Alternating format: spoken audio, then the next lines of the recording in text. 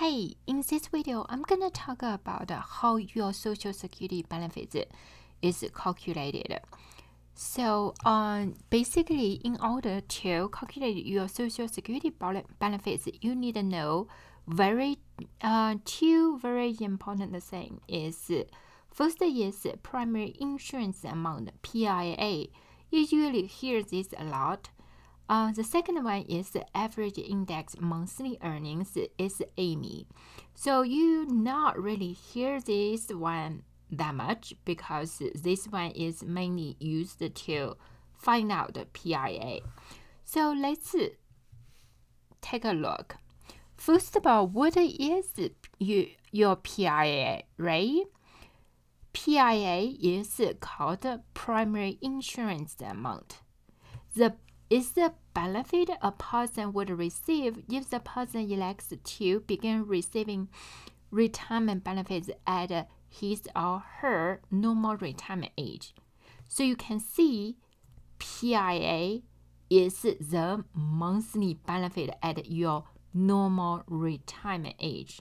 So on your Social Security statement, they usually tell you what is your PIA, which is the monthly benefit at your normal retirement age. So at this age, the benefit is neither reduced for early retirement or increased for delayed retirement. So basically, once you have the PIA, you can calculate all your Social Security retirement benefits, no matter you can take your benefits early or you can delay your retirement. So all those benefits are calculated based on your PIA. So that's something is very, very important to you. So as I said, it's determine your Social Security benefits. So PIA is at your benefits at your normal retirement age. Then determine your disability benefits. So on your Social Security statement, they should tell you your disability benefit is equal to your PIA. Then determine the spousal benefits. So if your spouse is taking spousal benefits, it's 50% of your PIA.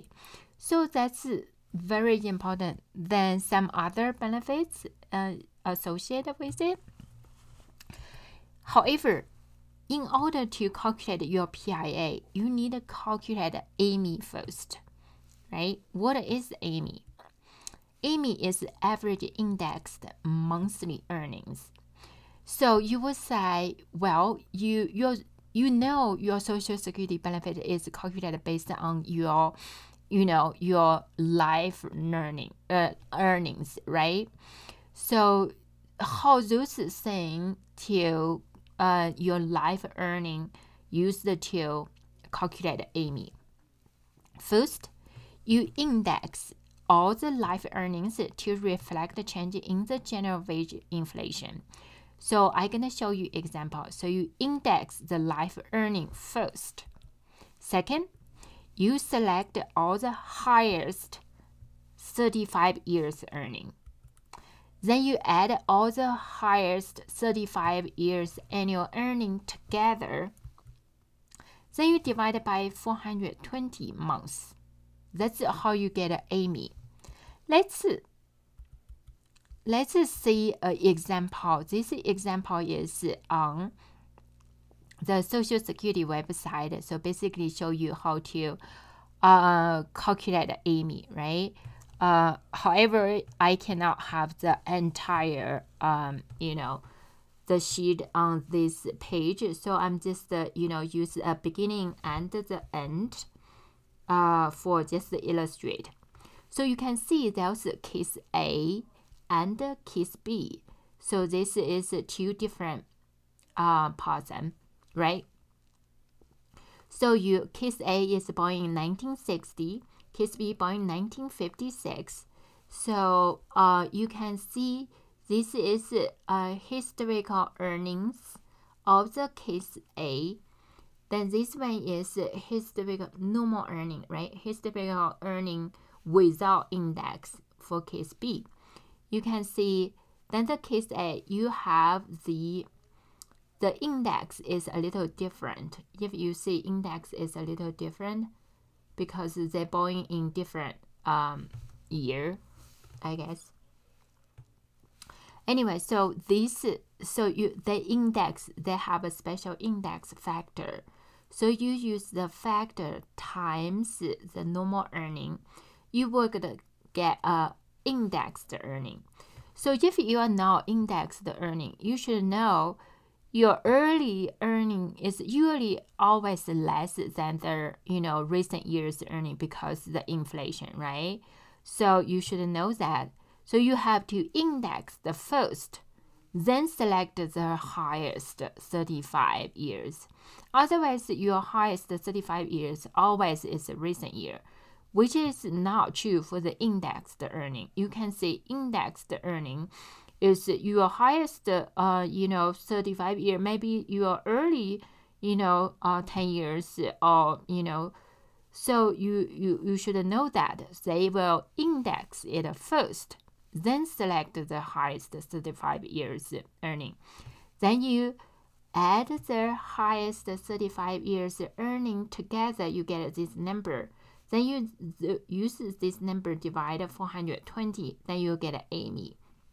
So you can see here, the case A, AIME is $4,643 per month. This is monthly earning. Then you can say the same thing for case B is highest indexed 35 years earning. Case B is much higher. Then divided by 420, so would get 10,141.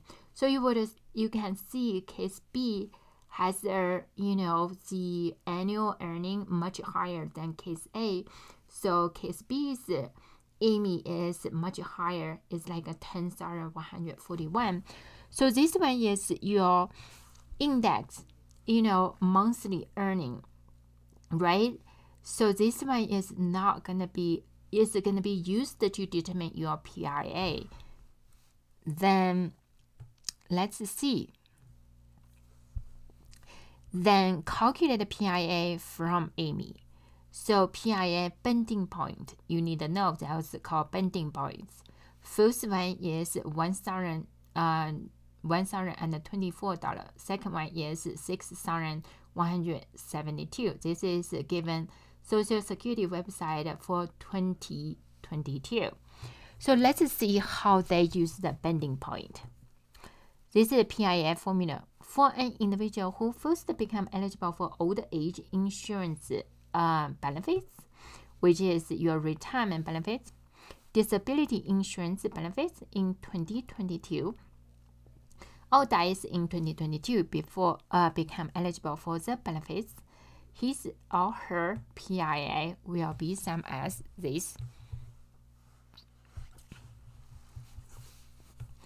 90% of the first 1,224 of his or her average index monthly earning. So you can see average index monthly earning is AIME, right? So first 90% of the first 1,024 is counted towards your benefit. The 32% of your AIME is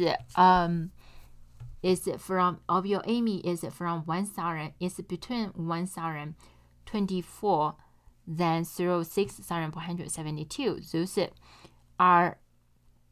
This is only 32% counted towards your benefit of your AIME. Then the last is 15% of your AIME is anything over 6,472. So okay, let's see the case A and the case B from previous slides. Case A, the AIME is only 4,643, right? Then we use the AIME to calculate the PIA. So first is you 90% of the first bending point is 1,024. So you would get a first is $921. Then the second bending points, the things this case A didn't receive the second bending point, which is 6,172. So because the AIME is less than the bending point, so you would use the AIME 4,643 minus 1,024. So those amount is 32% counted towards your benefit. So it's 1,158. Your PIA is added these two together. So this case A, PIA is $2,079, which is the case A's Social Security benefit at case A's, for retirement age, right? Then the case B, much higher AIME. So the first bending point for the case B, the same thing with case A, you get $921. Because the case B reached the second bending point, so the 32% between of this is 1,647 is counted towards the benefit. Then the last amount you can see is 15% is counted towards to the benefit. You can see even case B get much higher, but because the higher AIME was counted less towards to the benefit, so you would get less. Then case B's PIA, you add the three together, you would get the 3,163 is case B's Social Security benefit at the normal retirement age.